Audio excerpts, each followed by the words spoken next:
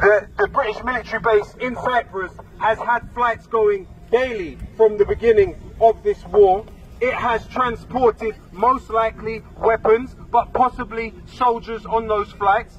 In addition to that, you have the case of recent refusal by the Foreign Office to answer questions about the activities of British special forces on the ground in Gaza. You have the D-notice sent out by the British government to suppress reports on the activities of the SAS. Britain is a participant in this war, not just diplomatically, not just politically, but very likely militarily. You have 79 different companies, 79 companies active in this country that provide components for the F-35 and the F-16 fighter jets that Israel is using currently to bomb Gaza. Britain is a signator to the Arms Trade Treaty, meaning that Britain cannot sign off on any export which could be used for violations of international humanitarian law. You have the legal and the moral right to shut down those companies right now. Many of them will be in your own communities.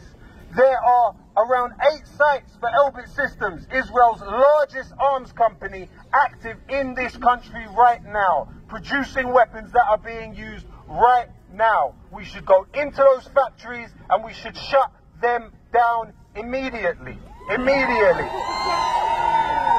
Now, the other point to emphasize is the Israeli Ministry of Culture and the Israeli Ministry of Education have for some decades been funding an organization, a few organizations, whose stated objective is the replacement of Al-Aqsa.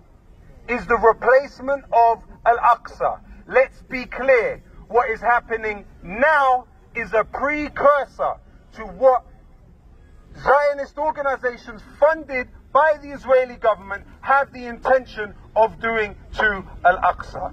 We must be absolutely clear. The racists are those that support these genocidal policies and have done for tens of years.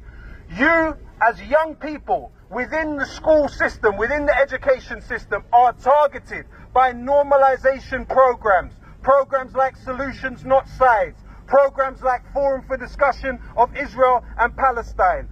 Other organizations too are funded by the British Foreign Office, are funded by the British government, and are also funded by the same people that fund settlements, by the same people that fund the Friends of the IDF, by the same people that fund Care Starmer. You will have these organizations come into the school and ask you to meet with former Israeli soldiers. This will happen. It happened in 2021 when students were expelled for standing with Palestine, when students were suspended for standing with Palestine, and it will happen now again. People will be expelled, people will be reported to prevent, and these normalization programs will come into the schools.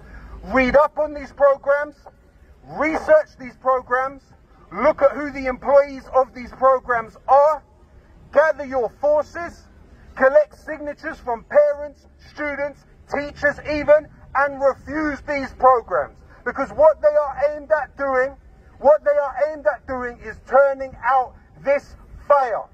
They are about cancelling your aversion to seeing mass human suffering. We must defeat the normalization push in the schools if the next generations have any hope of being able to effectively organize to challenge what Israel does in this country.